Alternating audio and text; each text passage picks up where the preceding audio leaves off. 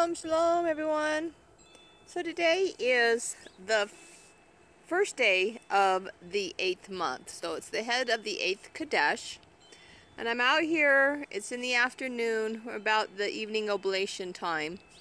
And we've been marking the table throughout each month. We wanted to just kind of see this year where the heads of each month land on our shadows. And let me quit casting a shadow here. So we started out here is our summer solstice. You can see the deep bend there of the sun's travels.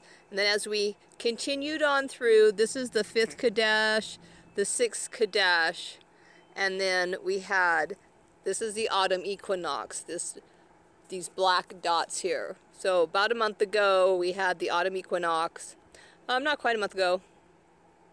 And now you can see the distance that it has traveled here, just in not quite a month's time, a month shy of maybe 5 days. But you can already see how deep the sun is already curving as it's traveling south for the winter.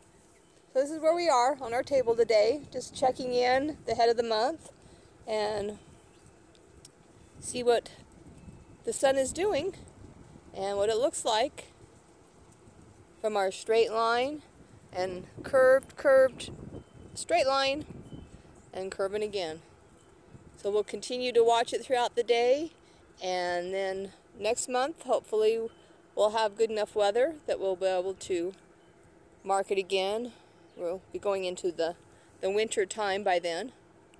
And here in Utah you can have a beautiful sunny day one day and 3 feet of snow the next. So I'm wishing everybody a happy Rosh Kadesh of the 8th month and a wonderful Shabbat Shalom tomorrow, the first Shabbat of the 8th Kadesh. Shalom, shalom. Shalom, shalom.